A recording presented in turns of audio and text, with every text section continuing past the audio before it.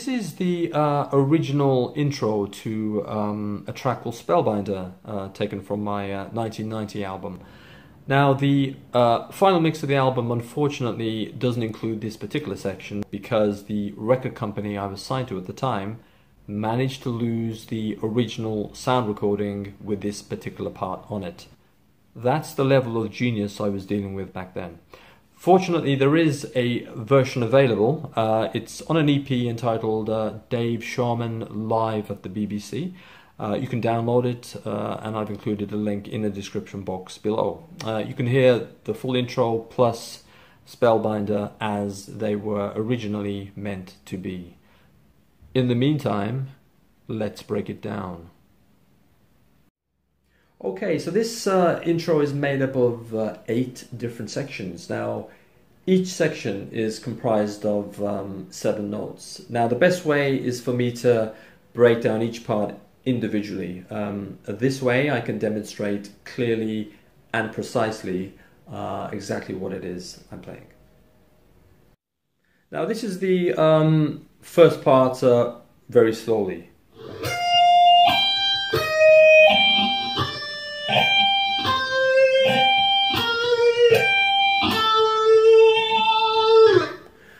As I mentioned, there are 7 notes for each section, so the actual notes involved would be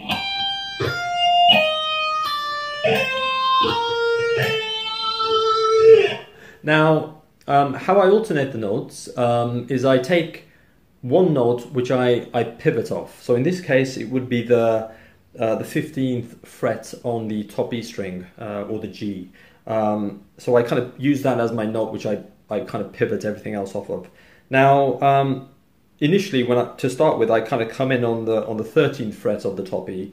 That's kind of like a passing note or a gateway note to the actual the G note on the top E, which I kind of think as the beginning note. But to start with, I kind of come in on the 13th fret of the E, just like this.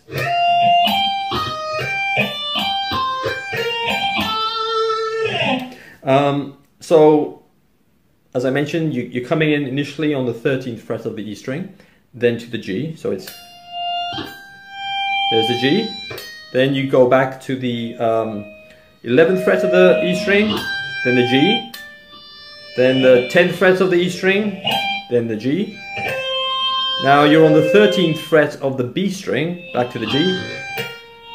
Now we're on the 11th fret of the B string, back to the G, and then you finish with the 10th fret of the B string, which is the last note. So,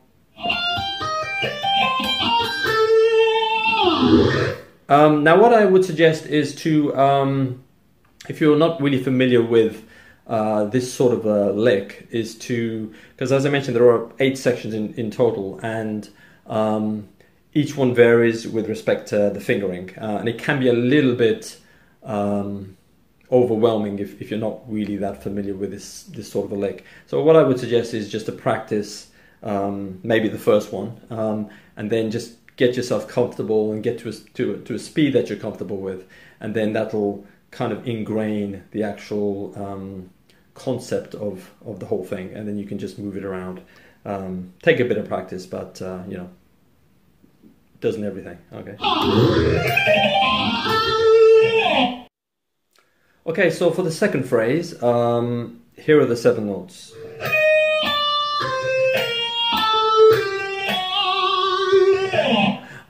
Like the first phrase, I use a couple of passing notes before I actually get into the phrase. So for the second section, it would be the 15th and the 16th fret of the B string, or the 16th fret and the 15th fret. So I actually come in on the 16th fret. So there's 3 notes, the 16, 15 and the 16. So it's like this. And then I kind of begin the phrase. So it's like, so you're down to the 13th fret of the B string, back to the D sharp, the 11th fret of the B string, back to the D sharp, and now you move into the G string. So you're on the what is that, 12th, 14th fret of the G string. Now you're on the 12th fret of the G string, back to the D sharp, and you finish with the 11th fret of the G string. So the whole thing slowly is.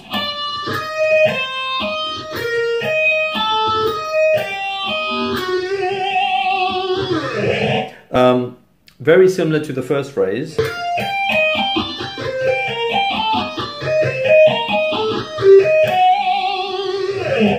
But obviously the fingering is different. As I mentioned before, it's probably a good idea to practice everything slowly before you go too berserk. Just build it up to a speed that you're comfortable with and kind of get it in your system. And then the more you practice, the more comfortable you become, and then it'll become like second nature. Now the 7 notes involved for the third phrase would be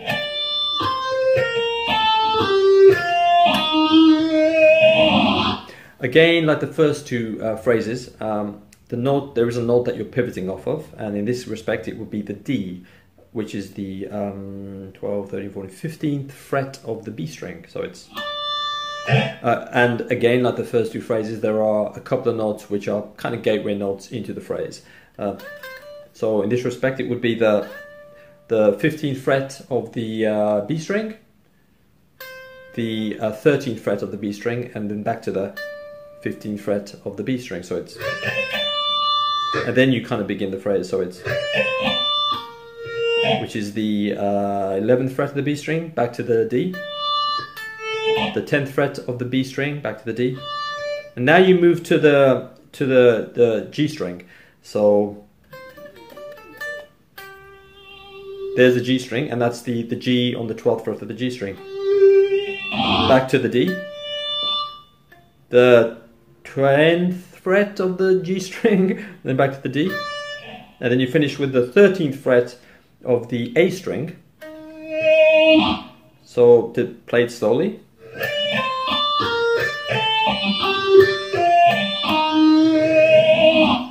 Fingering getting a little bit more complex, even though it's the same basic alternating pattern, but you're starting to vary the fingering.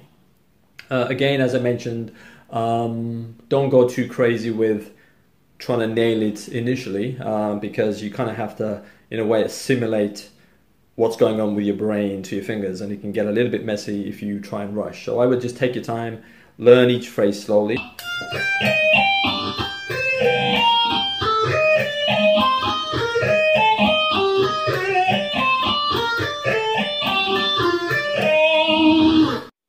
Now the 7 notes for the 4th phrase would be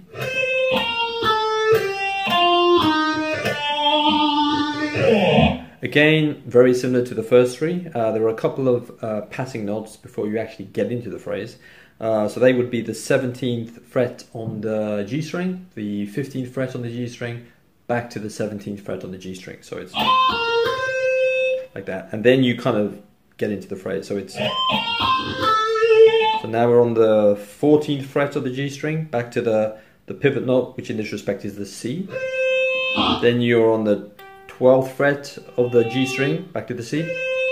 Now you move to the D string, which we're now going to hit the 15th fret of the D string, back to the pivot note, which is a C.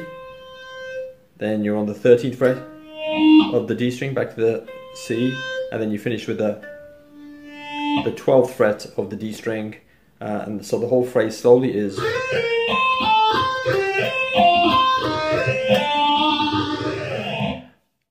Again, different fingering to the other phrases, so just get used to it, get it into your system.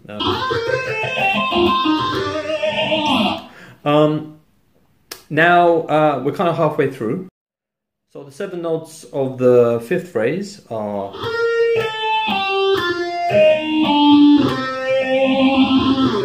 again the pivot note in this respect would be on the G string. And this is the A sharp, so we have the passing notes getting into the phrase, which would be the 15th fret, the 14th fret of the G string, back to the 15th fret of the G string. So passing phrase accounted for. Then you're onto the 12th fret of the G string, back to the pivot note, which is the A sharp. then the 10th fret of the G string, back to the pivot note of the A sharp. Then we're on the 13th fret of the D string, back to the A sharp on the G string. The 12th fret of the D string, back to the A sharp on the G string. And you finish with the 10th fret on the D string, and that's that particular phrase.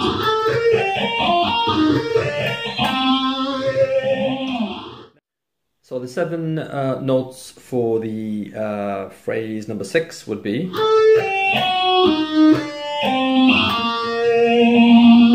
again, the passing notes before we get into the actual phrase would be on the G string, and it would be the 14th fret on the G string, the 12th, and then back to the 14th. So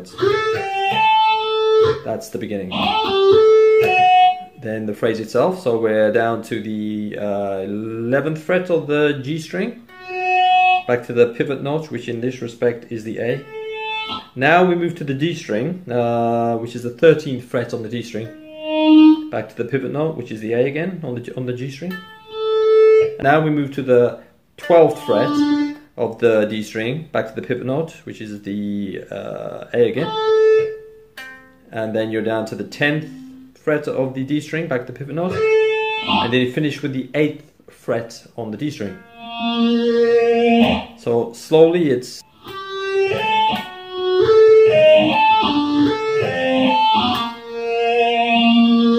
can get a little bit cramped with the fingering, because you're going to have to slip in. Well, as I mentioned, it's really down to you in terms of the fingering. But I'm using the first, the second, and the fourth fingers primarily when I begin. But then I kind of have to slip in the third finger to hit that 13th fret on the D string.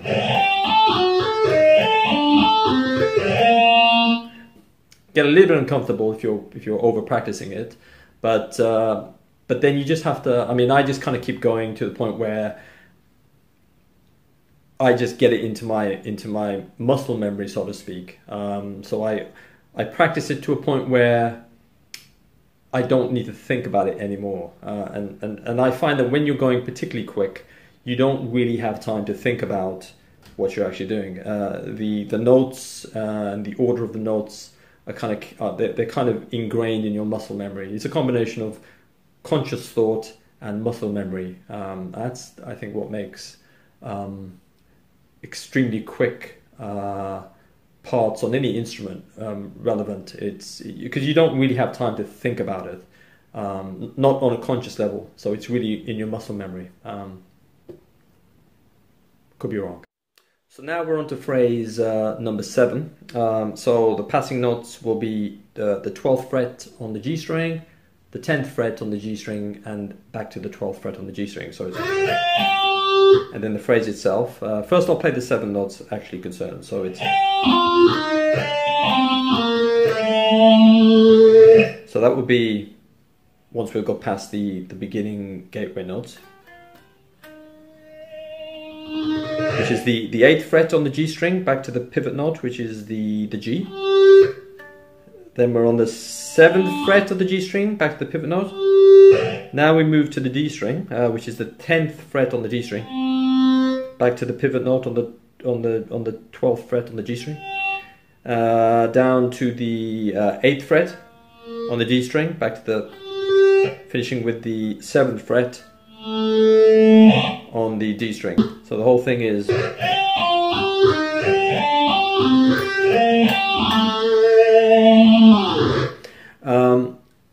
so we're almost at the finishing line, and the final phrase, here are the 7 notes. Again, we have the 2 passing notes, which will be the 11th fret on the G string, the 9th fret, and then back to the 11th fret on the G string. So it's, and that kind of leads into the phrase. So the next note would be the 7th fret on the G string, pivoting again to the, the pattern with that one note which you pivot to. So that would be the 11th fret on the G string, which is the F sharp. So it's, now you move down to the D string, which is the 10th fret on the D string, back to the 11th fret on the G string, then down to the 8th fret on the D string, again pivoting to the 11th fret on the G string, and down to the 7th fret on the D string, and then pivoting again to the 11th fret, the F sharp on the G string. So the whole thing slowly is.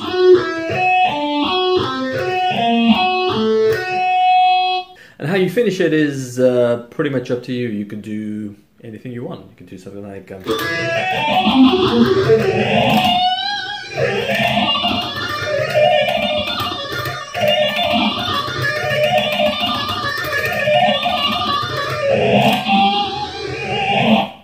Something like that.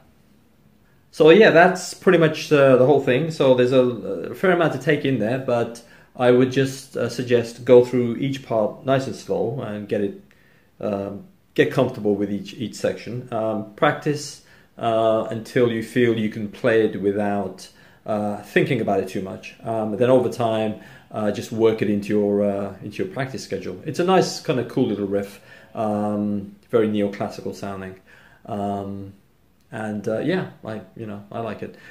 Okay, so that's a wrap for now. By all means, do subscribe if you want to see more, and I'll see you again.